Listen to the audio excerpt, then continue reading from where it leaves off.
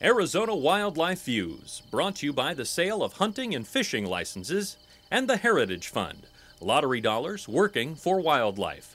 Some projects made possible by the Sportfish and Wildlife Restoration Fund.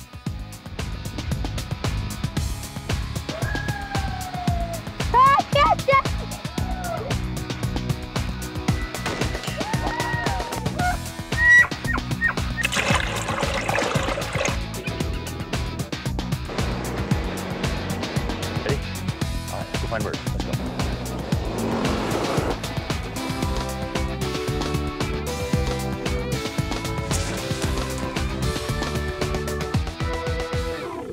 Welcome to Arizona Wildlife Views. I'm your host, Jim Harkin. On tonight's show, we'll go hiking in the woods to celebrate National Trails Day. Then we'll show you some of the creatures in Arizona who go by the name Predator. But in our first story, we head out to Lake Pleasant to see what the Arizona Game and Fish Department is doing to help preserve the Arizona bald eagles.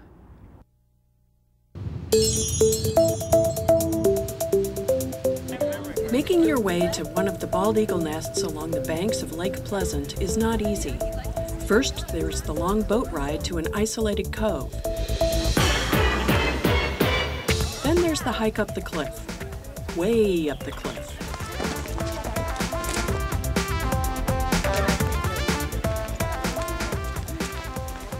Eagles are smart. They build their nests in very inconvenient places, like this one, to keep predators away from their young.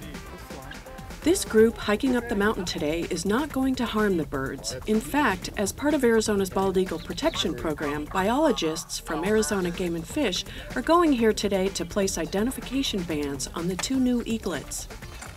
Biologist Kyle McCarty makes the last leg of the journey alone as he rappels down the cliff and into the nest. We attached a small video camera to one side of his helmet for a bird's eye view, if you will.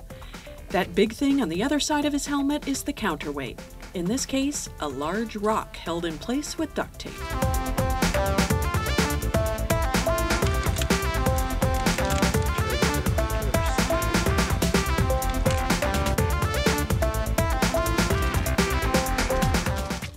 I got to the nest, secured the nestlings, so they could come up here for banding.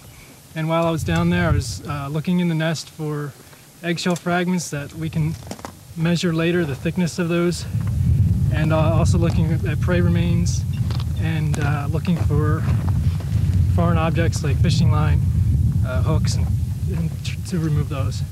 Even though he is very young, this eaglet did his best to defend his roost. Kyle took the extra precaution of gently placing a stick from the nest behind the baby so it didn't accidentally fall out. Once secured, the eaglets are placed in a special bag and hoisted back to the top where they'll be weighed and measured, and their ID bands will be attached. He's got a hood on. Why do you think he's got a hood on? Bald eagles are all visual. So you take away their vision, and this guy, you can see he's just kind of resting. Yeah. They'll actually, if I put him down and I leave him for 2 or 3 minutes, he'll fall asleep because they are all visual. So most of their senses. Now he can hear us, which is why he's shaking. He can hear us, but they're mostly visual. See, this guy's almost asleep now. Yeah, that's cute. So this is to reduce stress, so we're not stressing out the birds. Also, normally, only the biologists are allowed into the eagle area while babies are in the nest. But for the first time, in conjunction with the Arizona Game and Fish Department's education program, a group of homeschooled students and their families have been invited along to observe the process. Environmental education, in particular, our Focus Wild at Arizona program is doing a lot of outreach type programs. We have some lesson plans that are available online. We do a lot of teacher workshops, but in addition, our homeschool program is really hopefully starting to take off, with this being kind of the start of it. Outings like this are very important. I stay home to do school, obviously, so when I get to get out of the house to do something like this, it's a lot of fun, especially for something like this, because I've always been interested in bald eagles, and my family's always liked to study them and talk about them. So it was really cool to be able to come and see this. Jamie Driscoll, head of the department's Bald Eagle program, lets the students get a good look at the work he's doing on the youngster. This male eaglet is about 4.5 weeks old and weighs a little over 5 pounds. Once they get 3 weeks old, then they're okay. They can start regulating their own body temperature. the black contour feathers start coming in when they hit 4.5 to 5. So, and then he'll keep on growing these out, and he'll eventually get bigger than the adults by the time he's 12 weeks old and leaves the nest. Today is a special day for us. It's the first time that we'd had a chance to invite a group of homeschooled students to come out and participate in a banding and learn a little bit about the state that they're living in and the work that we do out here. Right now, there are 56 known bald eagle breeding areas in the state. In the late 70s, that number dropped to a low of only 11. But with the conservation efforts implemented since then, the number has continued to grow. I am absolutely encouraged with what I see with the eagles in this state. In the last 2 years, we found 6 new breeding areas. The 6 years that I've been here, we've found 12 new breeding areas. We've tied records for number of nestlings fledged each year, and hopefully this year we'll beat that record. We're hoping to get more than 42 nestlings this year. It's a little funny. A lot of people are surprised that bald eagles are here in Arizona, but we've got quite a number of them. Pretty much what bald eagles need is water and fish. And Arizona does surprisingly have a lot of water, and those waters are full of fish. So it's got everything that these eagles need in order to nest and produce nestlings. After the eaglets have been banded, they're lowered back into the nest under the watchful eye of their parents, who, though displaying their discontent with the disturbance, never venture very far from the nest. Being down in the nest, I had a few minutes while you folks were up here banding them, just to relax and kind of enjoy it, think about where I was, sitting in an eagle's nest, watching these adults flying around, knowing I'm not supposed to be there, but knowing we're doing a good thing. Banding the eaglets is only one part of the Arizona Game and Fish Department's Bald Eagle Management Program. You can help with this effort by observing the seasonal closures of about 20 recreational areas during the eagles' breeding season and removing fishing line, which eagles can become entangled in, from the shores of our lakes and rivers. Okay, you ready? Raising awareness of the bald eagle and how to best continue to protect them is the main reason to include the students and their families on this trip. I hope they gain a greater appreciation of the wildlife and the state in general, the diversity that it has to offer, and maybe in the future they will become some of our conservation pioneers, and you know, they'll play that out when it goes to ballot to save some of these species and the management that Game and Fish does. I learned a lot because I came from Minnesota, so I thought I knew a lot about bald eagles, but I learned a lot more, so I found out how much I really didn't know. But they're really adorable, and the adult ones are really beautiful, and I'm glad I was able to come and do this. Well, I saw like a whole bunch of just the bald eagles flying around, and then they brought up the baby eagle, and it was just like bigger than I thought, and it was so cute. It's like cuter than I thought it would be. And I feel like it's more special because they didn't open it up to the public, and they only opened it up to us. So I thought of us as being a really special group. I think it was well received. The people seemed to enjoy it. You know, they're already excited about some future events perhaps, and that they really enjoyed getting that close to the eagle. Oh, for me it was, I mean, those babies just 2 or 3 feet away from me. I mean, it's a once in a lifetime opportunity. It's way cool.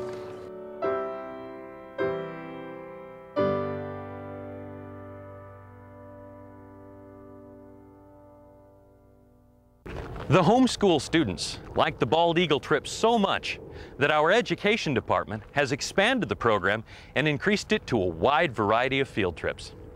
In our next segment, we head up north to the cool pines and the meandering hiking trails of Bill Williams Mountain. America's 200,000 miles of hiking trails allow us access into the natural world for recreation, education, exploration, solitude, inspiration, and much more. However, these miles of meandering footpaths don't just appear on the landscape all by themselves. You want the Pulaski? Either one, whichever one I can borrow from you. Right there. Thank you, sir. We got some good rocks here. Right on. I'll use some of those. It takes plenty of work from volunteers and a lot of dedicated Parks and Forest Service personnel to keep the trails from eroding away. So in 1993, the American Hiking Society launched National Trails Day as an inspiration to trail enthusiasts nationwide to learn about and celebrate trails. I'm envisioning that we're going to plant our rock, and I like to kind of sketch, right across here, and then we're going to bring all that material right over the top of the rock. And so we got a nice transition in and out of the drainage feature. A lot of what we were doing today was building drains and also breaking down the berm on the edge of the trail to allow water to flow off the trail a lot better. Water is the enemy of the trail. If it flows down the trail, it'll erode it. Volunteers like Patty Venuti and her husband drove in from Pumpkin Center on this Saturday in June to help work on the Bill Williams Trail. A lot of people enjoy the outdoors, and we're two of those, and we love to hike, and we just felt this was a great way to meet new people and to do something for the community, and the trail system is enjoyed by people all over the world, so this just to be part of it. Others, like Larry Schreiner, thought it would be a good idea to get his grandson Trevor out of the house and into the woods for a few hours. Yes, it is. That's number one. He didn't really want to come that bad this morning. He'd rather play on his video game, but I told him he had to, and now he's happy he came. We get a lot of volunteers to come out and put time and effort into maintaining and building our trails, which are really their trails. Land belongs to everybody. It's federal land. A lot of people have a lot of passion about their trails and about the trails that are their favorites. Bill Williams is a big favorite of the community around here. Goes to the top of Bill Williams Mountain and gains about 3,000 feet in elevation. While some of the work can require a lot of heavy lifting, there are plenty of jobs to go around that are not as strenuous. If you live anywhere where you have any maintenance in a yard or anything, it's pretty much the same tools that you'd use at home. I think no matter what their activity level, there's really a job for them, and when it comes to volunteerism, they never turn anyone away, so everyone can help. Even Ben, the chocolate Labrador, got into the act, but it was difficult to determine exactly how much help he was providing. You're filling in our hole! Other than, perhaps, some comic relief. You know, what do they say about working with kids and dogs, right? After the crews had been on Bill Williams Mountain all morning, they hiked back to the trailhead for a welcome lunch provided by Williams Clean and Beautiful and the American Legion. National Trails Day is probably my most favorite volunteer event that we sponsor out here. It really gets a lot of buy-in from the folks in the community, just because it gives them such a chance to, they can build something on the trail and they can come back years later. And if they were a little kid when they were out here, they can point it out to their kids and say, your daddy built that or your mommy built that, 15, 20 years ago. And then they can come out and bring their kids out and they can share that same thing. They can build more trail and just take more ownership in the land. When you think predator, we usually think things like bears and mountain lions and wolves. But in this next story, you're going to be surprised at some of the creatures that fit that description.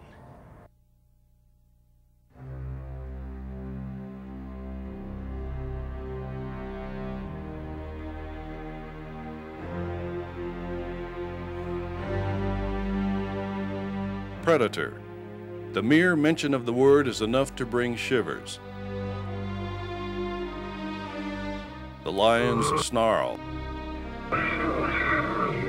The snakes rattle. The wolves howl. Some loathe them. Some love them.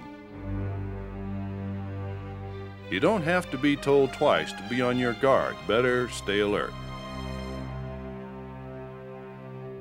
Are those eyes staring at you?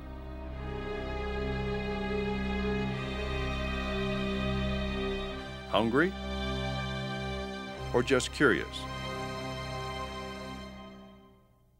Many a Hollywood fortune has been made exploiting the predator-prey relationship. It's time to set the record right. By definition, a predator is any animal that stalks, kills, and eats another animal. That includes all of the animals one normally thinks of as predators: the mountain lion, coyote, black bear, and wolf. But it also includes the diminutive shrew that attacks and devours a savory cricket. When the lucky crickets evade the shrews, they may find a tarantula hiding in ambush. And it's not just large spiders that prey on the unsuspecting. The common garden spider traps a grasshopper in its web. Wrapping its dinner for later consumption, the spider attaches a final strand of thread and pulls it to the center of the web.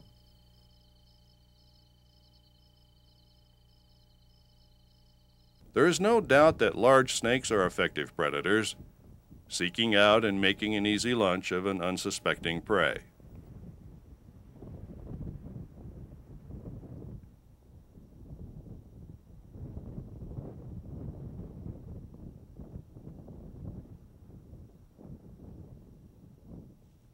The gecko is certainly no match for the tiny night snake's powerful venom. The snake won't go hungry tonight.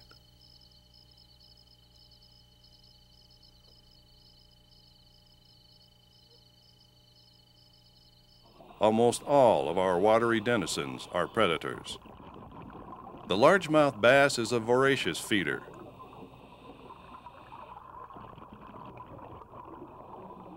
Even the much smaller bluegill will empty a competitor's nest in no time at all.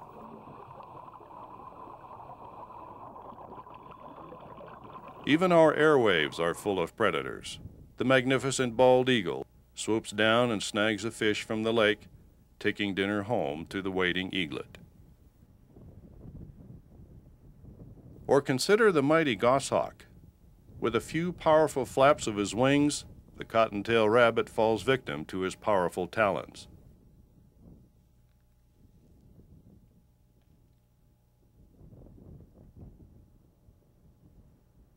The osprey is also called the fishhawk, a name that gracefully displays its predatory nature.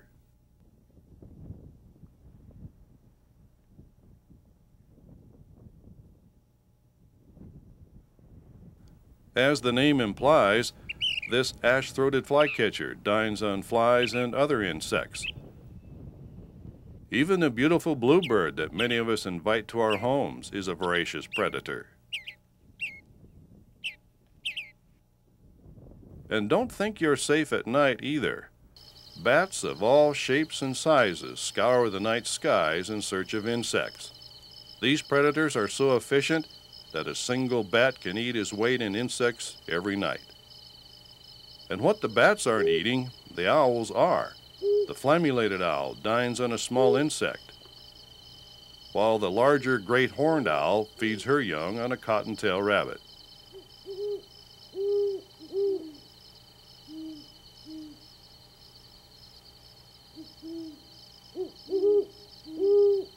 The Cactus ferruginous pygmy owl isn't particular. He'll eat day or night.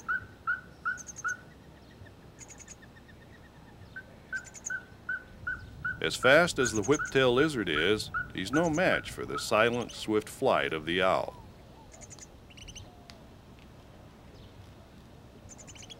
As will the spotted owl, who snatches a field mouse off a tree limb and returns it to her hungry brood.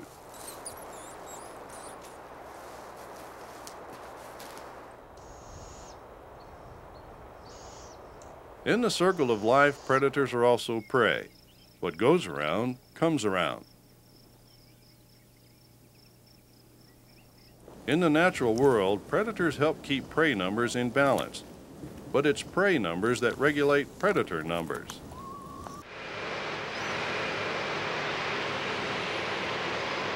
But what happens when man steps into the picture? In his efforts to bend nature to fit his needs, man has altered the natural state of affairs. Ever-expanding cities mean the loss of all four habitat components: food, water, shelter, and space in the proper arrangement. Even the simple act of going on a family campout causes the loss of habitat for all things wild. From the roads one drives on that cut across historic migration paths, to campsites built on favored fawning grounds, to the damming of our natural riverways. Most of these losses are understandable and necessary to our business of life. Others are not. That's where the Game and Fish Department steps in. The department is charged with managing all the wildlife in the state, prey and predators alike. When times are good and wildlife populations are naturally flourishing, the department takes a hands-off approach. Why fix it when it's not broke? Central Arizona provides a perfect example of how the department manages wildlife populations when things need to be changed. Prescott and Prescott Valley are antelope country, really good antelope country. But as we build more and more homes in their space and pave over their fawning grounds for shopping malls and parking lots, we see fewer and fewer antelope. Where they were once the largest grazers on the grassland, antelope must now share food and water with other introduced ungulates. However, Arizonans want antelope. Allowing these herds to disappear is not an option. The department's mission then is to figure out how to manage those antelope herds. Limiting factor? Urban encroachment into antelope grasslands. One solution? If the grassland can't come to the antelope, take the antelope to the grassland. And that's exactly what we've done in some cases. But to increase total numbers of antelope in those herds, other management techniques need to be employed. Since we can't manage roads, buildings, the weather, and a host of other limiting factors affecting antelope fawn survival, we concentrate on those things that are in our control. Well, pronghorn are susceptible to predators. There's certain times of the year when they're more susceptible than others, and that's primarily in the spring during the fawning season. The predator-prey relationship between pronghorn and coyotes goes back throughout history, and it's okay that that happens. It's one of the ways coyotes survive is by finding newborn fawns to eat. And it also just works with the pronghorn in the way that they've evolved by dropping more than one animal typically. Animals typically twin, and the majority of the herd, the does, will drop their fawns within a 1-month window. And the idea there is to saturate the area with newborn fawns, knowing in fact that many of those fawns will be eaten by coyotes, but that several will survive. And all you're looking for is a good enough recruitment or survivalship of the newborn so that they can replace the older age animals that are dying out of the herd from other causes. But what happens in an unnatural system is a lot of the things that normally work in that dynamics are changed. When mankind comes in, for instance, we build roads and houses, and we will isolate small populations of pronghorn, for example. And when those pronghorn are isolated, the areas that they have left to them to fawn are limited. As most of us are aware, coyotes do very well in urban settings, so this doesn't really impede the coyote population at all. And so the coyotes are doing well, and at the fawning season they've just got these small little pockets to come in and work their grids, and they can find the pronghorn fawns, and they can do more than their share of predation, and that can affect recruitment to the herd. In other areas of the state, there could be other things that are affecting that relationship, such as extensive grazing or just drought conditions. When this happens, predators may still be doing well because they can switch their prey base to whatever is available. Coyotes are opportunistic and they'll take whatever comes their way. But at critical times of the year, those coyotes that are still doing well will continue to do it a little bit too well on eating the pronghorn fawns and will get no recruitment. When that happens, the department is faced with a really difficult management decision. We could sit back and watch and see what happens. We may lose the pronghorn herd over time. It may die out of old age with a lack of recruitment. We could go in and try to move some of the pronghorn from the area if it's deemed that the habitat is no longer viable and going to sustain pronghorn for time. Or a final option would be to go in and do some short-term predator control. But predators don't always draw the short straw. Consider the plight of the black-footed ferret. This little feller teetered on the brink of extinction most of the 20th century. If ever one animal depended on another, The black-footed ferret depends on the prairie dog. When the prairie dog was eliminated from Arizona's landscape, the black-footed ferret also disappeared. In 1996, 4 black-footed ferrets were reintroduced into holding pens in Aubrey Valley near Seligman. Thanks in large part to the dedicated department employees, black-footed ferrets are now on the comeback in Arizona. This masked bandit, with its eerie green eye shine, is actually a ferocious predator that stalks prairie dogs in their own burrows, usually in the dead of night.